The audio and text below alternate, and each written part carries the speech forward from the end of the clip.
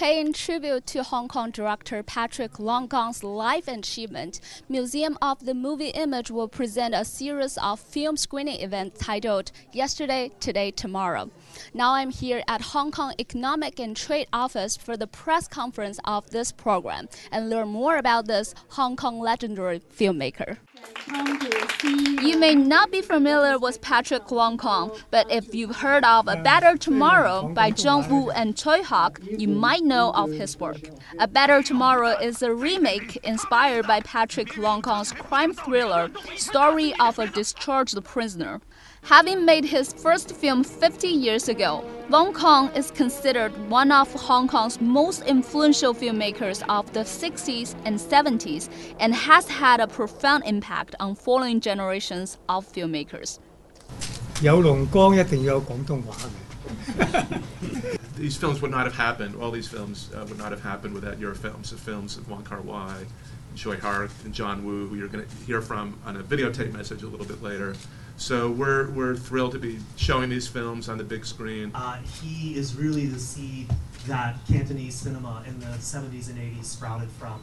And his films don't just capture what Hong Kong used to look like and be like photographically, they capture the spirit. During the press conference, director Tsui Hark delivered a speech stressing Longkong's significant efforts to revolutionize Cantonese films back in the 1960s.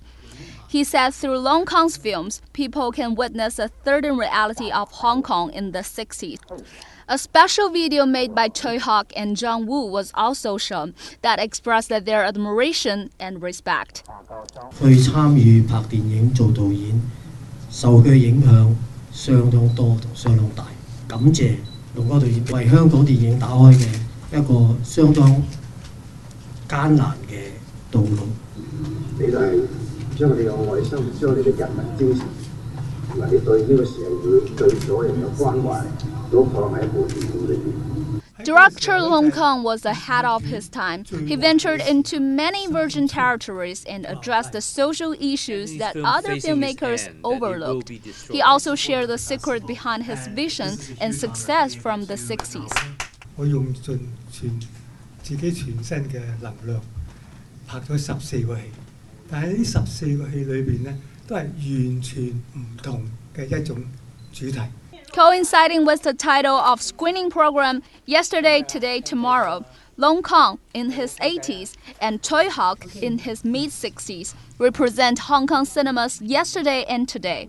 They also talked about the future of Hong Kong cinema. 我觉得香港电影是一种求生的精神，不断的在这个很小的市场里面找到自己可以生存的空间。我相信香港导演跟香港电影会看到一个更精彩、更有趣的一个现象。